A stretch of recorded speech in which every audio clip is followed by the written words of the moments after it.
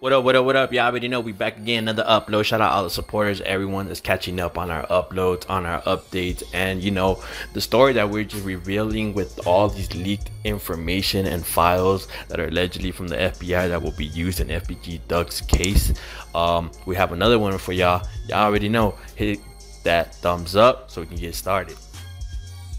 So THF Teezy, that is the person that is allegedly responsible for sending O Block the location of Duck so they can go over and catch him and pretty much do the hit where unfortunately FBG Duck lost his life. So they're charging this man as well as being part of the assassination or whatever you want to call it. There's a witness in this file that has just leaked, and it states there's a witness and it's a female, which seems to be what it is. If you read it, it's Teezy's baby mama, Teezy's ex-girlfriend. So it says she's a witness in this case against Teezy for the slaying of Duck. She says that, you know, her and Duck had a good relationship.